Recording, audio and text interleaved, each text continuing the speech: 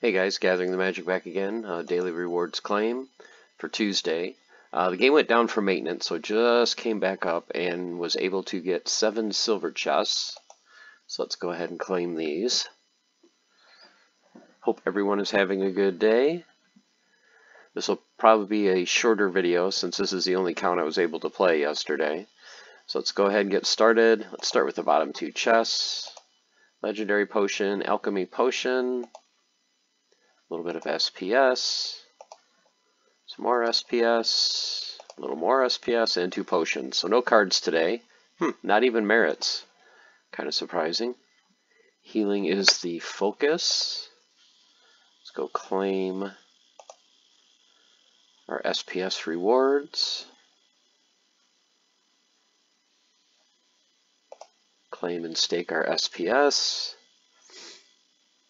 SPS under 4 cents. That just looks so strange.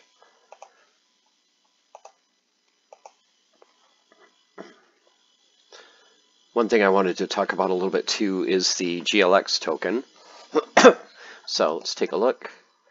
So as you can see, I'm up to getting close to 1,000 GLX staked. What I did this morning is I took, I think, the 9 GLX that I had for my airdrop and just converted that into vouchers.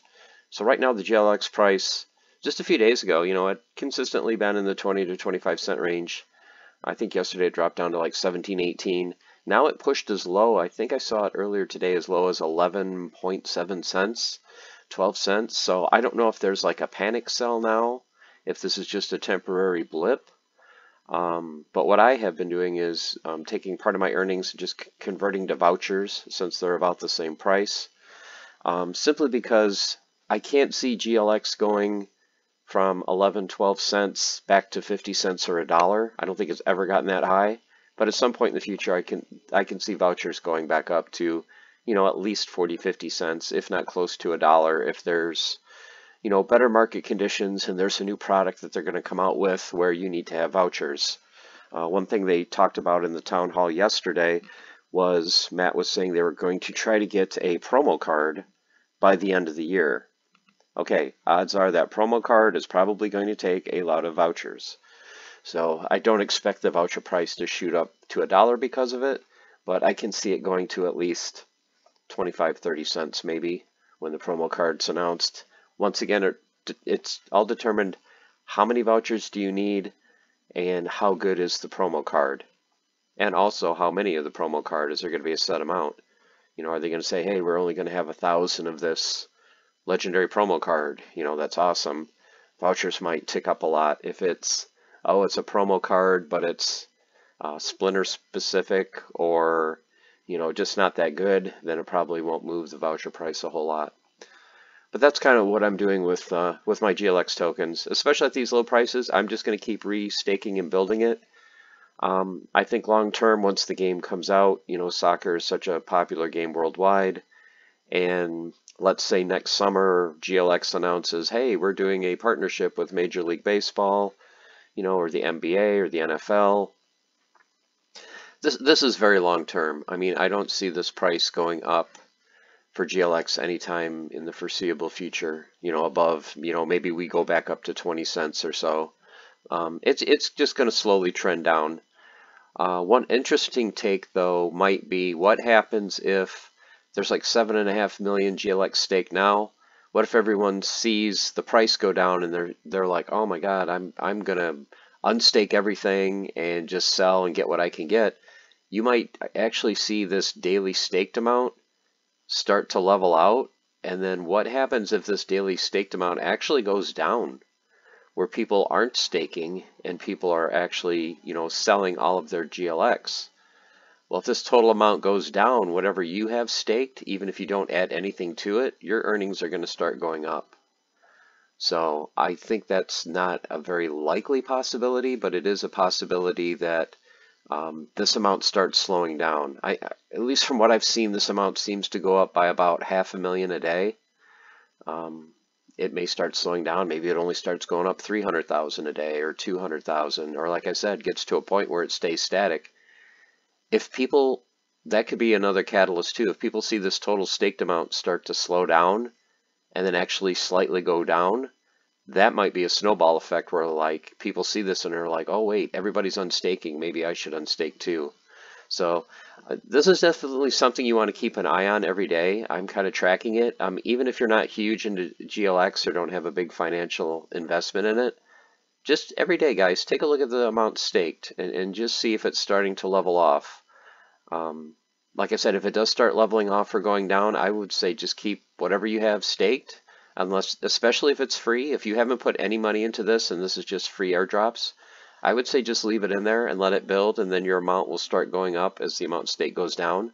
If you have put money into it, take a little bit out, every day. Try to get your initial capital back. That would be not financial advice, but just, something that I think would be wise to do. Like I said, I think a lot of people haven't put a lot of money into this. Like honestly, I only put $100 into this, and I did so when it was 20 some cents. So I got like 400 GLX out of it. Right now, if I was to cash out what I've already cashed out, I would be slightly ahead. But I'm not worried about that investment that I put in because I'm just looking at this long term. I think I've probably already pulled out maybe $30 or more in value for what I've gotten for staking rewards. But like I said, just keep an eye on the total staked amount and just go with that. If you don't have any money invested, just let it build. Just forget about it. Sit and forget, claim your rewards every day, and just let it build. Other assets to look at, DEC. I'm still looking at increasing my DEC position. I really don't have a lot, but at this price, I need to start loading up on DEC. SPS. I'm happy with where I'm at right now. I've got like 15,000 SPS staked. I'm going to leave it staked. I'm going to continue earning from that. If I had some extra capital, I probably would put a little bit in. But for me, the main thing I want to start building is DEC. My voucher balance, I'm happy with. I had like almost no vouchers.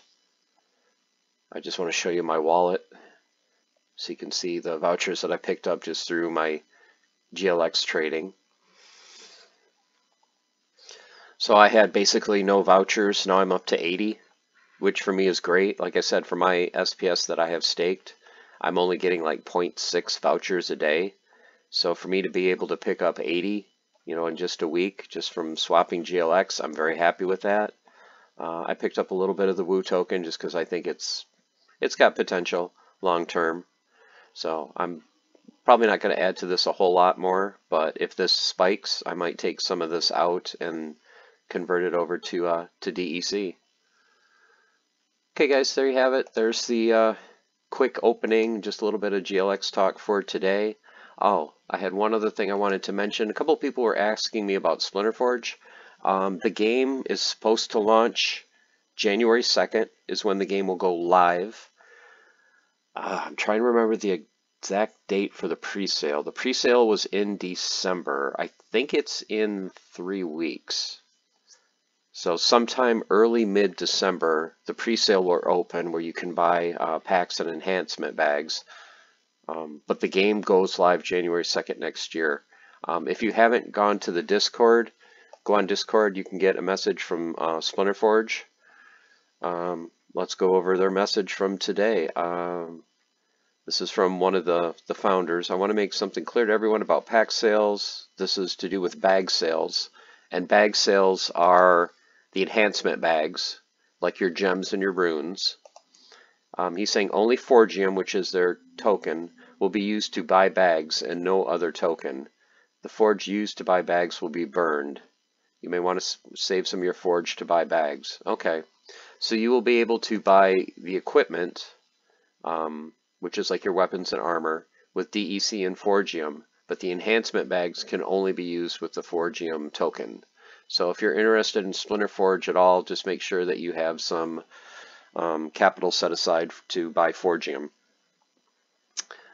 If you want to buy packs with DEC, you will be able to do that. So just for people that are interested in Splinterforge, like I said, I think it's a fun game. I think it's worth playing.